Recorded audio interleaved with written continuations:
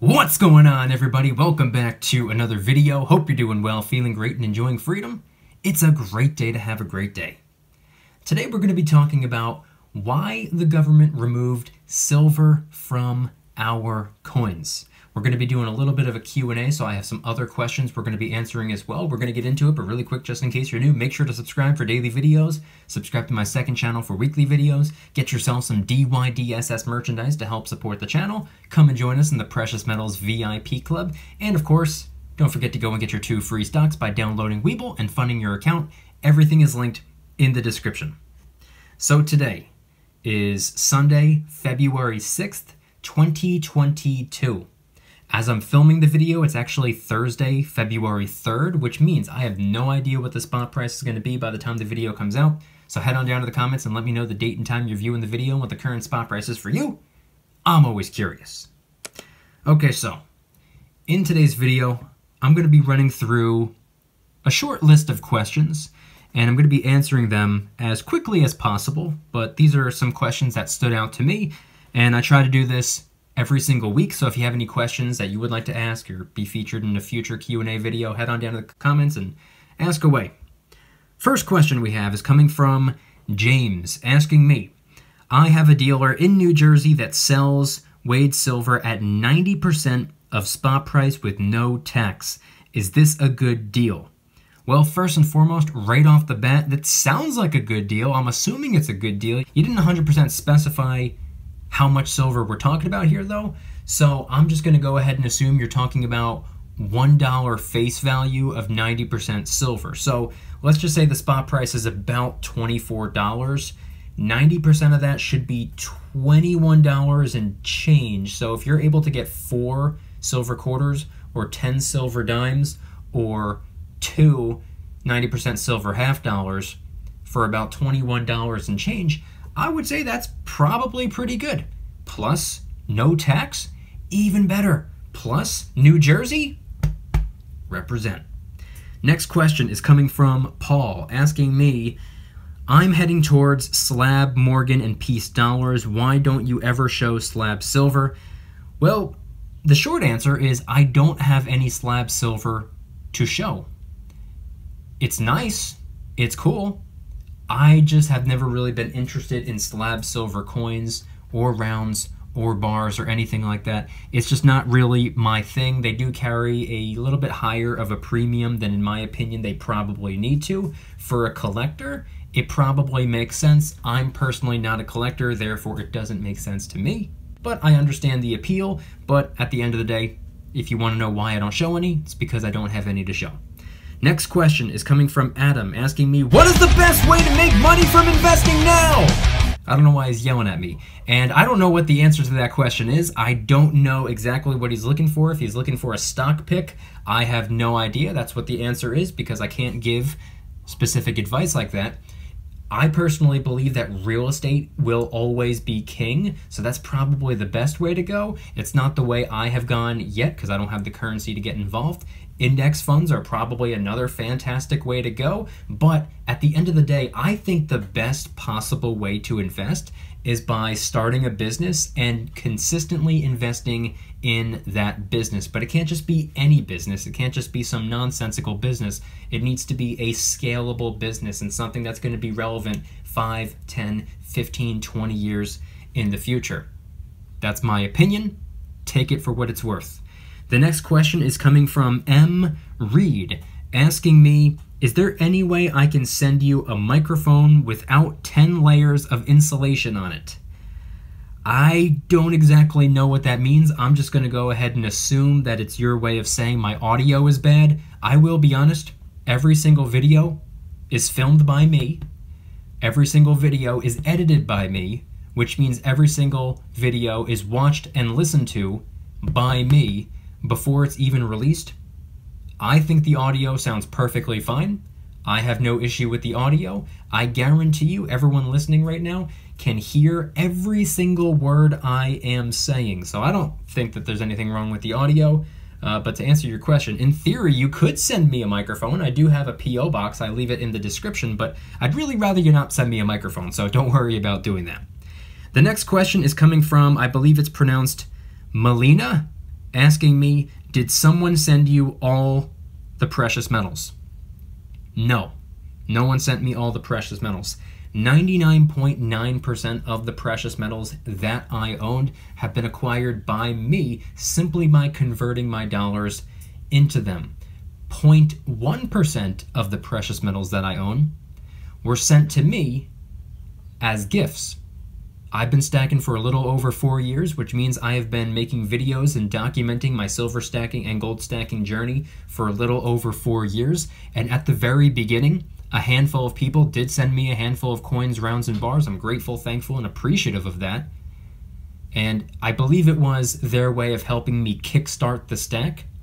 And over the course of the last little over 4 years, a couple people have sent me a couple coins, rounds, and bars on the occasion, just here and there, usually with a letter attached that says something along the lines of thanks for all the videos, or thanks for the entertainment, or thanks for this, or thanks for that. So I take it as a tip for the good service, but no way, shape, or form does anybody need to send me anything. I have never encouraged that, and I would never encourage that. And then the final question we have is coming from Stern13, asking me, is it a possible reason why the 1965 half dollar and later had only 40% silver because the Vietnam War breakout in 1964? War is expensive, could be a reason. It's a good question, and if I had to assume, I would probably say that that did absolutely have a lot to do with it, but quick little backstory just for the people that do not know.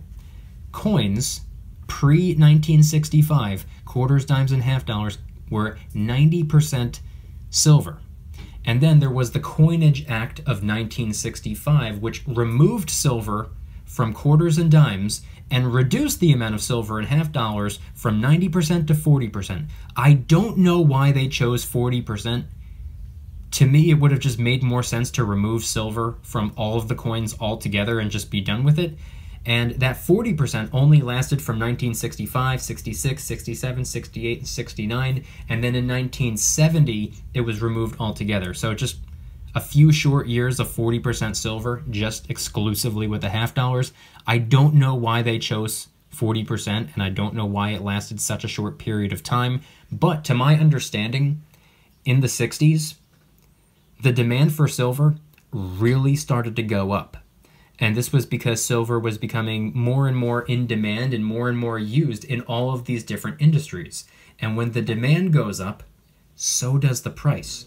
So from the government's perspective, it probably doesn't make sense to have money inside currency if the money is worth much more than the currency says that it's worth.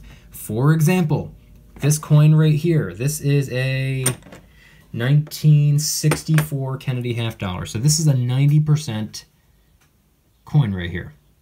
And being that it's a half dollar, this is roughly 1/3 of a troy ounce of silver.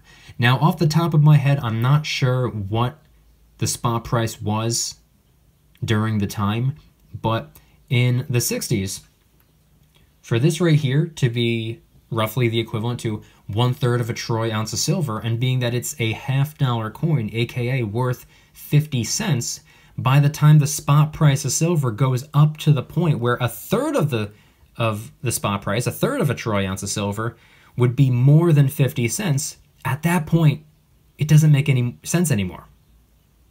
For this right here, for them to claim that it's worth 50 cents, but because of the silver content to be worth 60 cents or 70 cents or $1 or $2 or $3 or whatever the case may be. For example, we can use present day prices if you want. Spot price of silver is about $24-ish, 22, 23, 24, somewhere within that range. Again, I'm filming this video a couple of days in advance. So 1/3 of a troy ounce of silver, what would that be? $7, $8 or something like that? This is a 50-cent coin.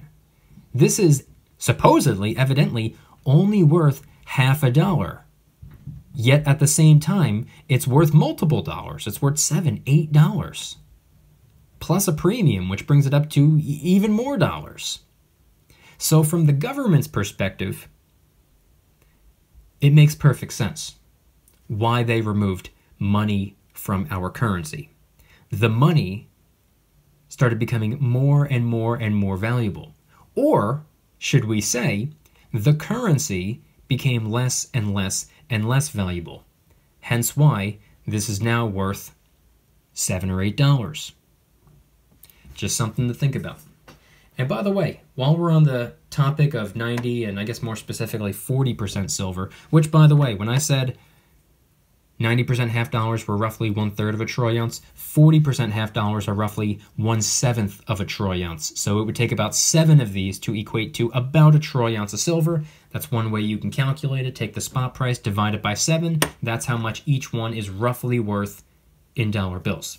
But since we're talking about 40% silver, I wanted to quickly explain that personally, I'm not a fan of 40% silver. It's really not my thing, and I've never, ever converted my dollars into it. The reason I have all of these right here is because I found them, believe it or not. I had this job one time where I had to remove a bunch of junk from somebody's house, or multiple people's houses, and they had told me that they already took out everything that they're keeping. They just need help removing everything that's going to get thrown away.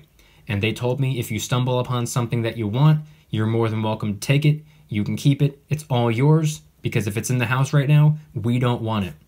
And surprise, surprise, while I was removing a bunch of stuff from the house, I found this little beat up little bag, pretty rough shape, and it was full of Kennedy half dollars. Mainly 40% half dollars, like all of these right there. And also this one right here. It just didn't really make sense to have. It was just the odd one out. It didn't fit on screen. So a bunch of 40% and a small handful of 90% Kennedy half dollars. So I stumbled upon them.